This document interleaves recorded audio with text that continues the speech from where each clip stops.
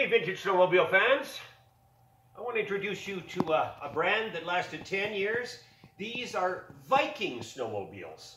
Their manufacture started in 67 and 8 or 66 and 67 in Ashland, Wisconsin. Then they went to a town called Twin Valley, Minnesota, and they continued operating. Most people think or recognize Twin Valley as the home of Vikings. They had a good 10-year run. This is the last year of production. This is a 1976 Viking snowmobile, metal flake era. This one happens to be in purple. I don't know if that's an homage to the Minnesota Vikings, but the truth is they used a lot of that type of logoing in their catalogs. So here we have a very nice original last year Viking snowmobile. This particular example has looks like a little over 1,900 miles, and it's an example of a very nice survivor. This thing, I can't see anything that was done to it to modify it. So this is in a museum, and I wanted to take the opportunity to show it to you today. As I said, Vikings were a player. There's a large following of Vikings. They were in the I-500 race. We know a fellow by the name of Art Seidel who famously rode the I-500. Not necessarily the top 10 winner, but they wanted to prove their stuff through competition in that 500-mile terrain race. This example here is a 440, and it has a Kohler fan-cooled twin-cylinder engine.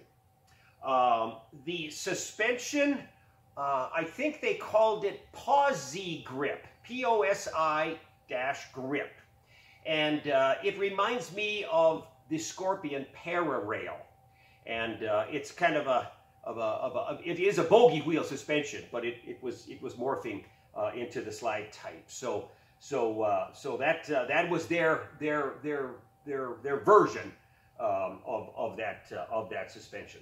So come on in, let's take a look at this thing. As I say, it's an original. This has not been restored that I can tell, and nice aluminum chassis here. We'll walk around and look at the dashboard. Yeah, there it is. Doesn't that remind you of Minnesota Vikings in terms of the logo there?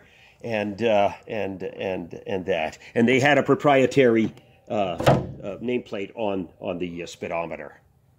All right, so mid-mounted gas tank in this era. Coming around here, a windshield without a guard on it.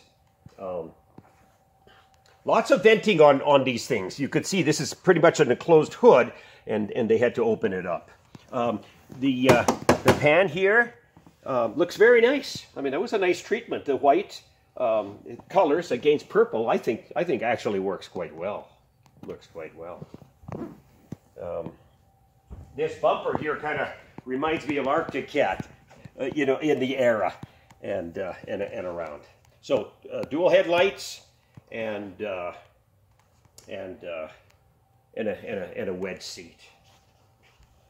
So, like I said, these are collectible. You'll see groups of these coming to the shows, and there's some brand loyalty here, even though it's been 25 years since their last manufacture.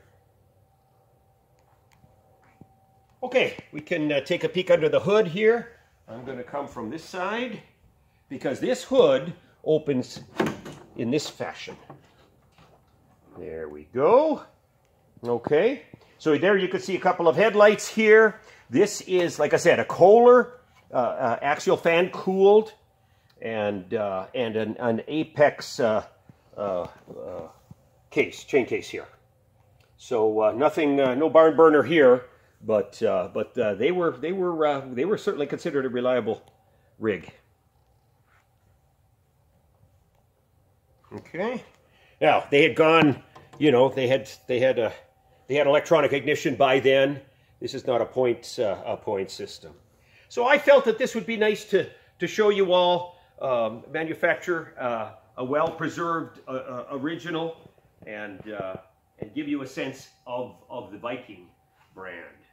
So, there it is, 1976, Purple Viking. Thanks for watching.